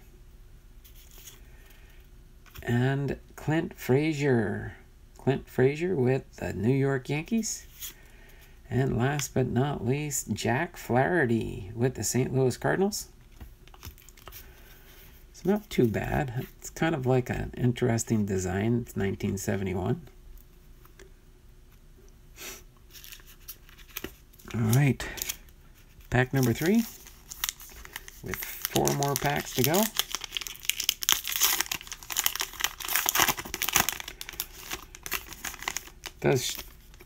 I'm always intrigued, and I like the backs of the cards. You know, where you can see the stats, the information about the, Chris joined forces with the team and local charities to donate over $15,000 in 2019 to a Pittsburgh Children's Baseball Association. The money was used for bats, gloves, catcher's gear, and helmets for the teams. So that is pretty cool when they do like fundraisers. They tell you how they get involved with the community, which is kind of nice. So Matt Boyd, pitcher for the Detroit Tigers. Colton Wong with the St. Louis Cardinals. Tampa Bay Rays, Emilio Pagan. All right. Indians, Jose Ramirez, third baseman. There we go. New Age Performers, Jose Barrios with the Minnesota Twins. It's probably a subset, isn't it? Oh, I got to look for the short prints. The short prints are 400 and up. That's right. New Age Performers. So I'll go through afterwards at the end and see which ones are the short prints. Andrelton Simmons with the California Angels. Washington Nationals, Andrew Stevenson. And then I guess double check to make sure which one's the action ones. There's a game 2 for the 2019 World Series. Suzuki comes through with a blast. Okay. That one right there is a World Series subset card. And Chris Archer with the Pittsburgh Pirates. 311. That's the one we highlighted when I opened it up. Let me just look real quick and see if we see any of the short prints. I do see see the different color backings. I don't know if that makes any much of a difference. See if there's any 400 or higher. Oh, there's a Urias is a short print.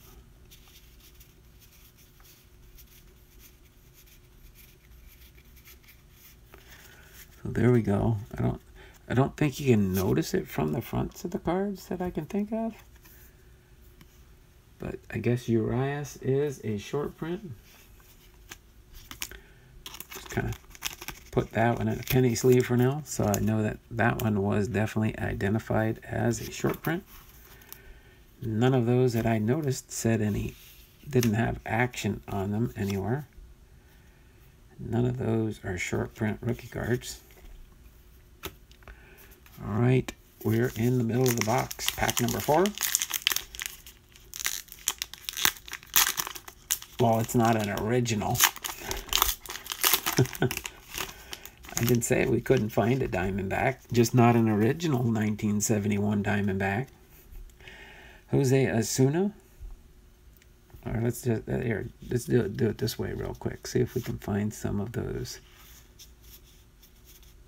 No short prints in here. So the Pirates, Jose Osuna.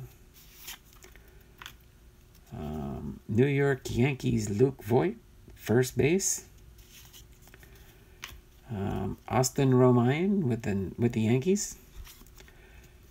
Joey Lucchesi with the San Diego Padres. There, Kevin. Zach Plesac with the Indians. There we go. 2019 American League Championship Series. Next stop, World Series. For the Houston Astros. Put that one down there for now. Junior Guerrera with the Milwaukee Brewers. Oscar Mercado with the Cleveland Indians. And Brandon Crawford with the San Francisco Giants. All right. pack number 5 in the box. Pack number 5. J.P. Crawford on the back. Let's see. Any 400? There's a... Oh, there you go. Vladimir Guerrero Jr. short print. No actions. So let's get this Vladdy into a penny sleeve for now. It's a Gold Cup. Gold Cup Vladimir Guerrero Jr. There we go. Put him on the bottom of the stack there with a... Actually, hold on. Just face him this way. Here, I'll kind of put him up there for now, the short prints. All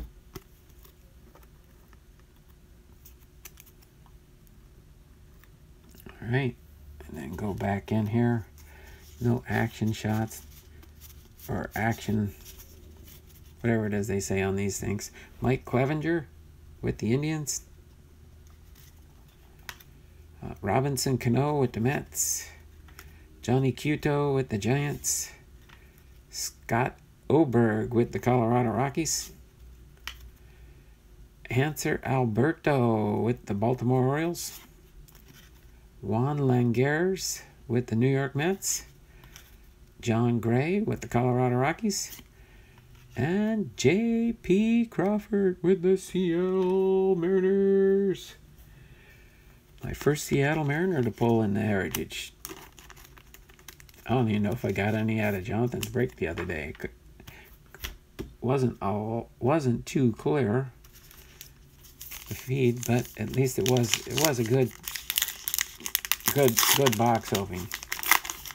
Yes, good Vladimir Guerrero, team captain. All right, let's see. Any short prints in here?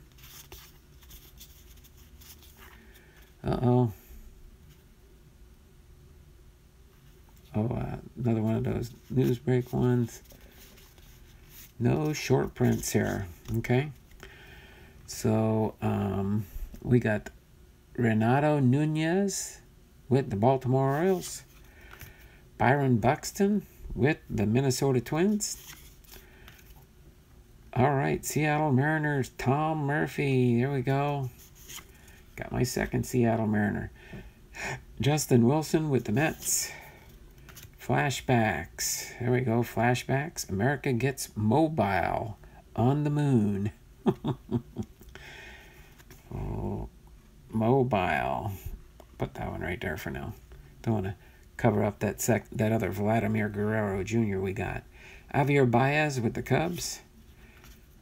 National League ERA leaders. Jacob deGrom, Mike Soroka, and Hyunjin Ryu. National League RBI leaders. Anthony Rendon, Freddie Freeman, and Pete Alonso. And Brad Peacock, Astros pitcher. All right. So one more pack to go. Last pack in the box. And the winner is... Nothing major in these boxes. All right. Oh, let me check for short prints. Oh, we got a short. That's a different type of short print. Probably our hit in the box.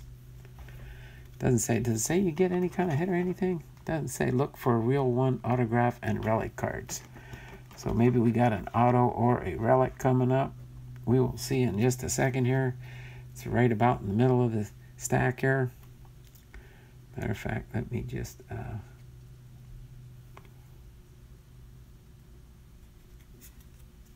think it might be this one. Yeah, I think so. So we'll put it all the way at the back there.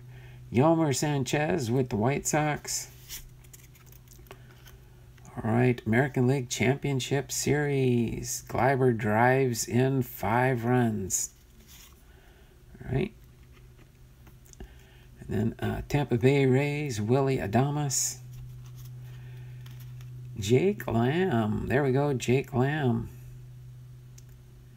With the Snakes. I mean, the Arizona Diamondbacks. There we go. So let's put this one right over here. Yep, he's not going to stand up there, Kevin.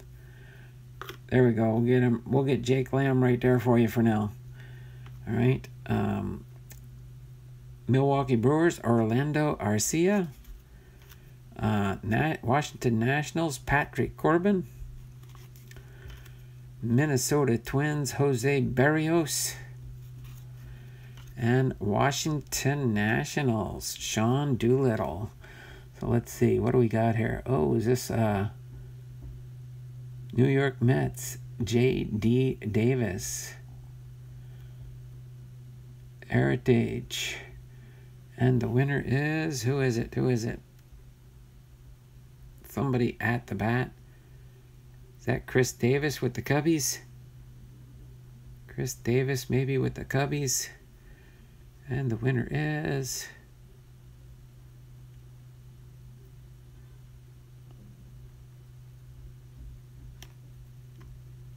J.D. Davis, not Chris Davis. I guess it's just a short print refractor type, I guess. It shows it is 946 out of 999.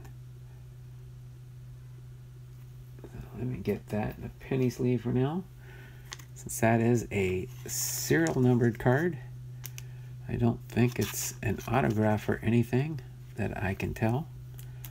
But it is a sharp little shiny card. Let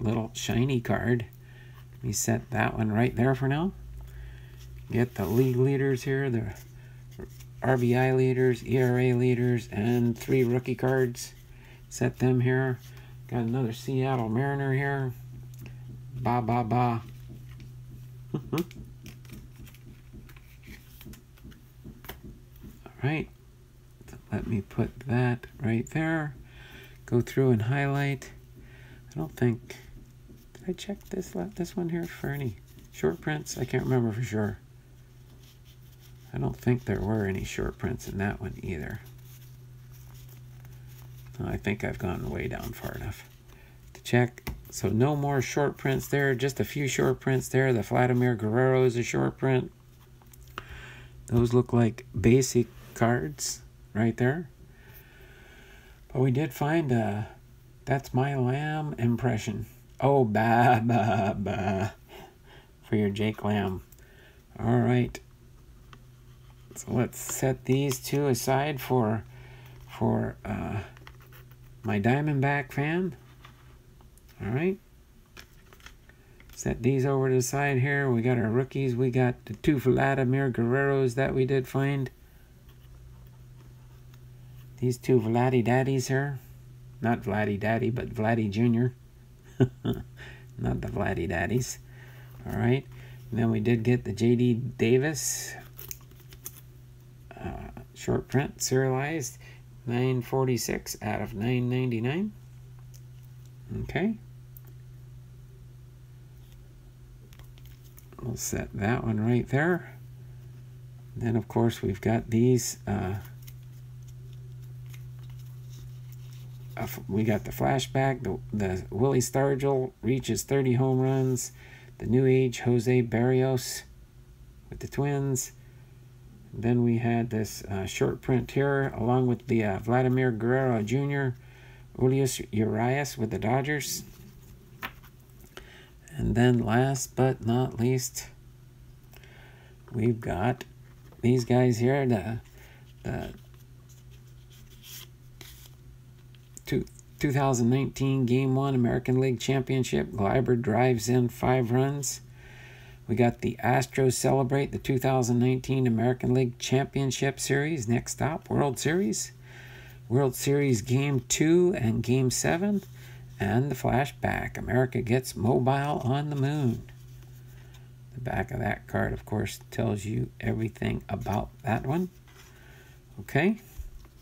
So other than that, that's pretty much what I have for everybody today. Not a bad box for sure. So we did go over 2 hours, but that's fine. I had fun. Hopefully you guys had fun. Thanks for hanging out with me today. Do appreciate that. Let me scooch these up just a little bit here.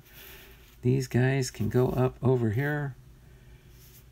The 2 Arizona Diamondbacks can go right over here. till I put them in a separation here. So hopefully you guys enjoyed it. Thanks Stephen Cards for being here. Kevin's Card Collecting. I believe we might be it. Well, no, that says there's 5 people in the stream, but some I know are just watching, probably at work. Thanks for Paul D being here, Stephen's Cards, Kevin's Card Collecting, and the such. So hopefully you guys have a great day. Hopefully you guys have a wonderful afternoon wherever you might be in the country. It's cloudy and wet and rainy here. Hopefully it's not that way in your neck of the woods. That's fun. See you later. I'll be live later on today, probably around 4 o'clock. Okay, we'll see if I can pop on before our guests come over tonight there, Kevin. If not, I hope you will understand why I might not be in your live stream, but we'll see what happens down the road. But if at all possible, I will jump on with you at 4 o'clock. I don't believe our dinner guests are going to be here till about 5 o'clock or so. So I can probably pop into your stream just a little bit while I'm helping my wife downstairs get ready for dinner and our dinner guests. So without further ado, I'm going to go ahead and get ready to say goodbye for now. You guys have a great and wonderful days. No worries if you can't. Thanks there, Kevin. Thanks for the understanding. But you guys have a great and wonderful day. Let me reposition my camera here for a second without disturbing anything on the table,